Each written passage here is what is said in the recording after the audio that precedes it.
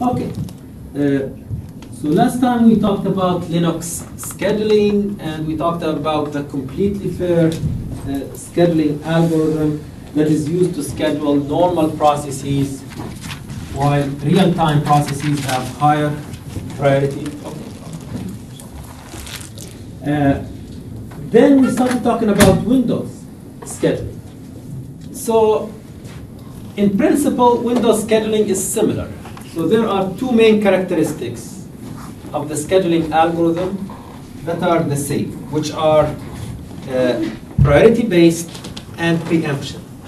So the scheduling algorithm on Windows is also priority-based and preemptive. And this is the stuff that you are familiar with.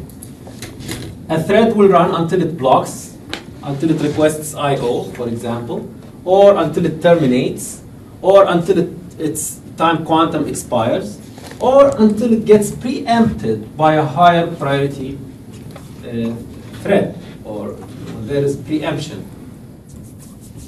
And real-time tasks or real-time threads can preempt non-real-time, because real-time is just the highest priority level, as we will see in the next slides. Real-time here is the highest priority level or the top priority level in the system. Okay, so when we say real-time is the top priority level in the system, does that mean it's hard real-time or soft real-time? Soft. Yeah, it's soft real-time. What's hard real-time?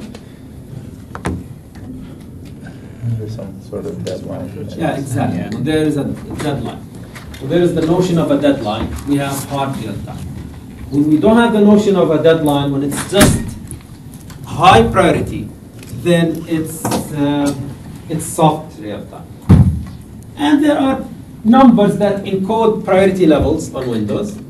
And the numbers that encode priority levels on Windows are just, on Windows, they use larger numbers to encode higher priorities, unlike Linux. So this is a difference in the encoding, where bigger numbers encode higher priorities. Now on Windows, there are priority classes, and within each class, there are some priority levels. So let's look at this table that shows all of these classes and levels.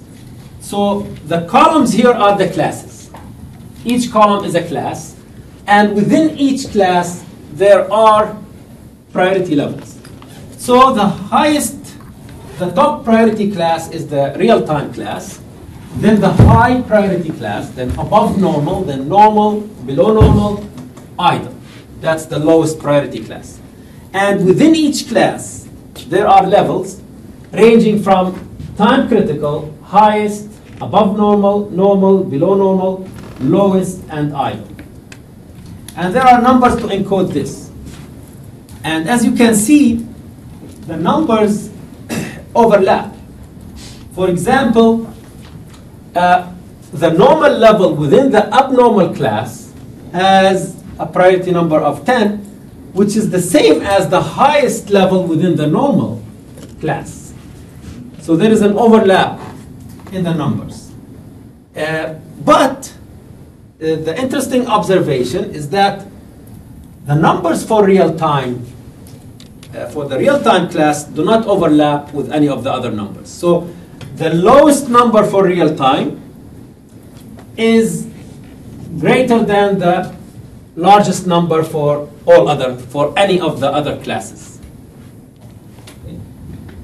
So if a process has real-time, then it has the top priority.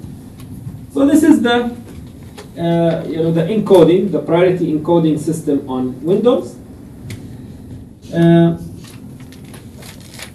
Now, how does the algorithm use these priority levels? It will use them in the basically the way that we have studied. So there are factors like the length of the CPU burst. So shorter CPU bursts get higher or lower priorities. Shorter get higher priorities. So if the time quantum of a process or a time quantum of a given process expires, does that indicate a longer burst or a shorter burst? Longer burst, yeah. If it uses its entire time quantum, that means that the burst is long, because I/O processes do not use the entire burst. They request I/O before their CPU burst expires. Before their time quantum expires. Now, if a process waits, if a process requests I/O or something that will put it in the waiting state, then its priority is increased. Okay? Foreground processes are given a priority boost of 3x. So that the priority is multiplied by 3 for foreground processes. And this is all intended to favor interactive processes. So that the point in doing all of this is favoring interactive processes to give better responsiveness.